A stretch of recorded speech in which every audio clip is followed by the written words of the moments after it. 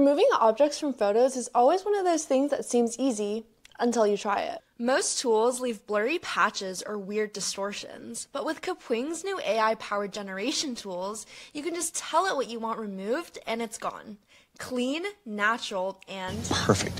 Everything. Take this beach photo. Cute, except for the starfish that suspiciously looks like Patrick, just standing there, completely unbothered. To get started, open the Kapwing Editing Studio and click on the light bulb icon at the bottom of the screen.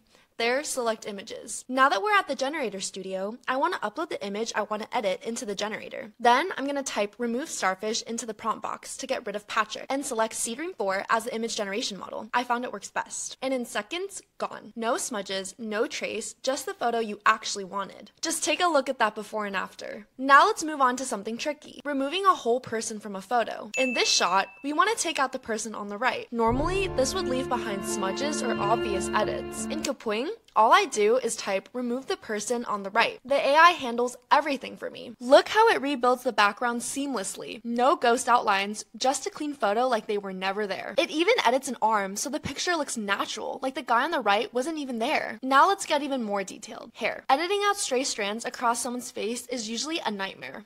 I'll upload this portrait and prompt remove hair covering the face. Watch how Kapwing cleans it. The hair disappears, but the skin, eyes, and background all stay sharp and realistic. No blurred patches, no missing features, just the photo you wanted. Kapwing can also expand your photos with generative fill. For example, here's a vertical beach shot. Just add Seedream to make it widescreen, and it builds the background naturally. No clone palm trees, no awkward tiling, just a bigger, better image. If removing isn't enough, you can also add new objects. Just type in what you want. Drop in a crab where the starfish used to be. Suddenly, it looks like Mr. Krabs wandered into our photo, probably charging rent for the rock.